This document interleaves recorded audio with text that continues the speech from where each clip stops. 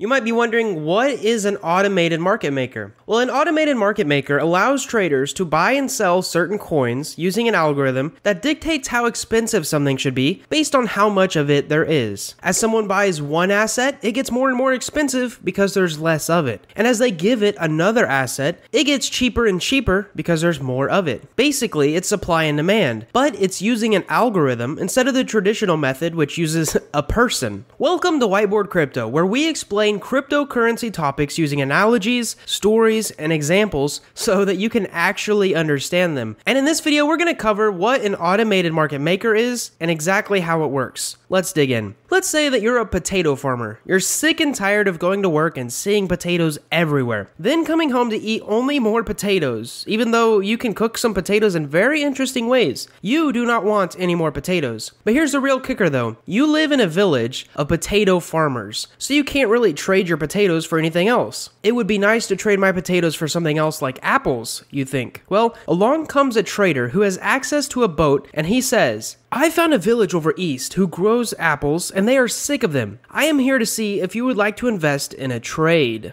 Well, now that your wish has come true and you don't want the chance to disappear, you tell the trader yes. He says, "The apple farmers have put up 50,000 apples to add to my apple potato exchange business. If you can give me 50,000 potatoes, we can get started." So your village has a meeting and they decide to join the trader in exchanging apples and potatoes. The trader goes, "Here's the thing though, I have a magical genie with me that will store all 50,000 apples and all 50,000 potatoes in his magical lamp to keep safe. That way they don't go bad. But he wants to keep a perfect ratio of the value of both of these." The trader goes on, "Since together we put in 50,000 apples and 50,000 potatoes, he wants both of these numbers to always multiply to equal 2.5 billion, which is equal to 50,000 times 50,000. This way, if one year there are less apples, the apples will cost more to buy." Now, if you're currently confused at what the magical genie has mentioned, it is actually the formula for a type of automated market maker called a constant product automated market maker. It uses the inverse formula, x times y equals k. Well, x and y are the quantities or the amounts of the things that you have, where k is a constant that always stays the same and it does not change. In this case, k is 2.5 billion. Let's keep going on with an example so that maybe you can understand it just a bit better. The trader says,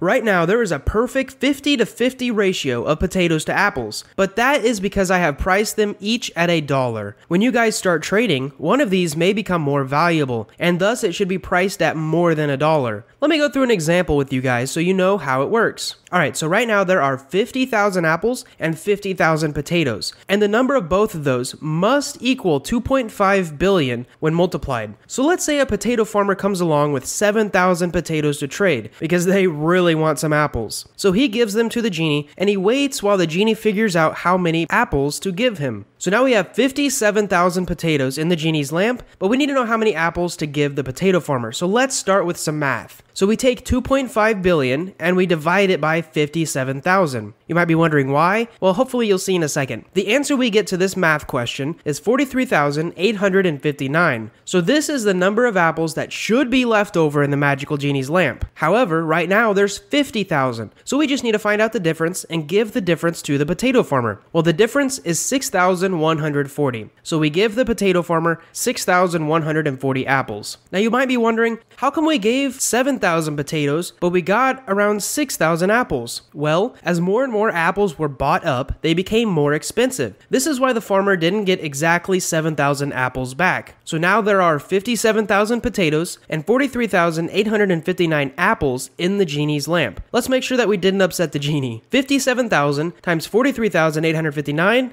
does equal 2.5 billion. So the magical genie is still happy. I hope that this is starting to make sense, and if you've gotten this far into my explanation of how an automated market maker happens, without even using any technical words, I think we deserve a big thumbs up. But before we continue with another example, let's run over a quick example of finding out how much each asset costs in dollars. So assume that there was $50,000 worth of apples in the beginning, since the magical genie said he priced them at $1 and there was 50,000 of them. So we just need to keep $50,000 as a constant when we're calculating their value. This is how much each asset should equal. So potatoes would be $50,000 over 57,000 because that's how many potatoes we have, which brings their price to 87.7 pennies for each potato. You might be wondering, why did they drop from $1? Well, it's because someone brought a lot more of them to the genie. It's basic supply and demand. For example, if you could grow gold on trees in your backyard, gold would suddenly be a lot cheaper because there's a lot more of it. The more there is in the genie's lamp, the less they will cost. So from now on, instead of saying genie's lamp, I'm going to call it what it really is, a liquidity pool. So now let's calculate the price of the apples. This calculation would be $50,000 over 43,859. This means the apples are worth $1.14. They rose in price because there's less of them in the liquidity pool. So since this potato trader gave a bunch of potatoes to the liquidity pool and took out a bunch of apples, the price of apples went up and the price of potatoes went down, basically due to supply and demand, which is shown in the formula x times y equals k. Now, I personally learned from examples, and this concept took me a week of studying to fully understand. So let's go over another example. Let's say a potato farmer brings up another 10,000 potatoes. So now there are 67,000 potatoes in the pool. We need to know how many apples to give that potato farmer. So we use our constant of 2.5 billion divided by 67,000 and we get 37,313. This means that there should be 37,313 apples in the pool. But right now we have 43,859. So we just calculate the difference and give it to the potato farmer, which is 6,546. This time the potato farmer paid even more for his apples since he kept buying them up. The liquidity pool charges more and more for them. That way it never runs out of stock. The price will exponentially keep going up as he buys more. So now there are 67,000 potatoes and 37,313 apples in our liquidity pool. Both of these numbers multiply to 2.5 billion. So the genie, which is actually the algorithm, is happy. Now, let's calculate the price. $50,000 divided by 67,000 potatoes means the potatoes are worth 74.6 pennies. They dropped even lower. Next, $50,000 divided by 37,313 apples means the apples are now worth $1.34.